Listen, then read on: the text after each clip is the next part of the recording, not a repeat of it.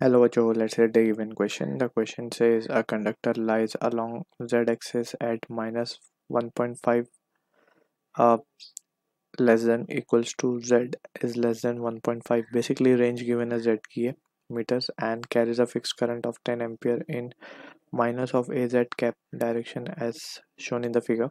For a field b bar equals to 3 into 10 raised to minus 4 e raised to minus 0.2x ay cap Tesla, we need to find the power required to move the conductor at a constant speed to x equals to 2 meter, y equals to 0 meter in 5 into 10 raised to minus 3 second. Assume parallel motion along the x-axis. Option A given at 2.97 watt, option B 14.85 watt, option C 29.7 watt, option D 1.57 watt. So to understand the question, we need to understand about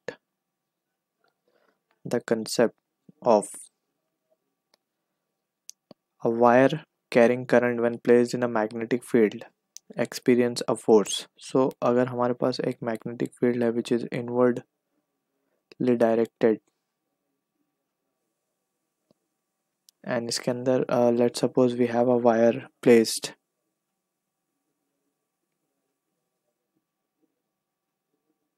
of length L और उसमें current flow है कुछ इस तरीके से I. So जो force ये experience करेगा magnetic field is in the inward direction.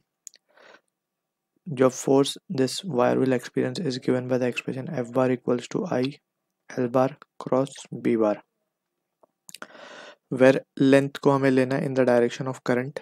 ठीक है. So L bar cross B bar हम करेंगे, so we will be having the direction of force vector. So this is what the expression we need to keep in mind. अब यहाँ पे using this result we'll try to analyze the given question. So we can say we are interested in calculating the power. So power basically average power की बात हो रही है. So power is nothing but the rate of work done, right? Work done upon time. So this is what the power is. अब क्योंकि यहाँ पे हम देख सकते हैं कि मैग्नेटिक फील्ड एक वेरिएबल नेचर की फील्ड है, सो हमें क्या लिखना होगा फोर्स, और यहाँ पे वी कैन क्लियरली सी के लेंथ वेक्टर या जहाँ पे करंट फ्लो है और मैग्नेटिक फील्ड दोनों परपेंडिकुलर है. So the result can be written as F equals to I L B sine theta will be 1 because L and B के बीच का एंगल 90 है, sign 90 will be 1. So force can be written as I B of x into L, कुछ इस तरीके से लिखा जा सकता है. अब since it is variable nature तो हम for small value of displacement we can consider the magnetic field to be constant. ठीक है. सो हम क्या करेंगे, we will go for using the integration. So power can be written as 1 upon T integration of work done क्या होता है, force into the displacement. Small displacement के लिए we will be considering this case. ठीक है. तो यहाँ से we can see and it will be कहाँ से कहाँ मूव हो रहे हैं, from 0 to 2 along x he move हो रहे हैं. सो 1 अपॉन टी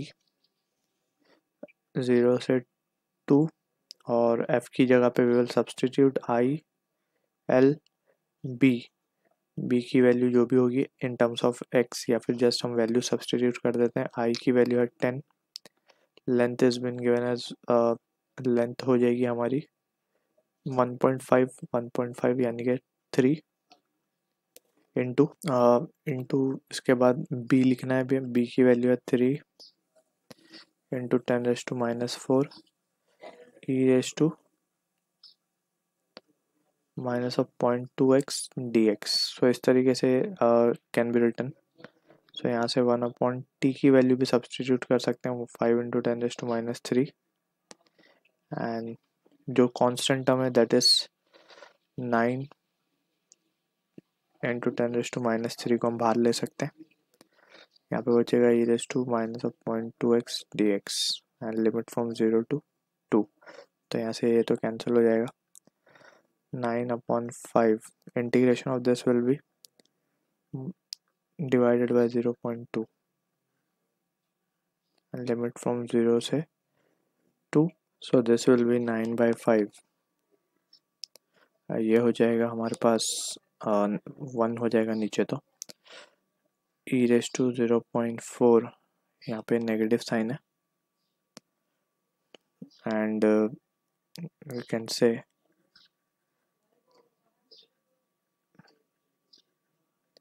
-1, ठीक है. when we solve it, so इसको लिखा जा सकता है 1/e⁴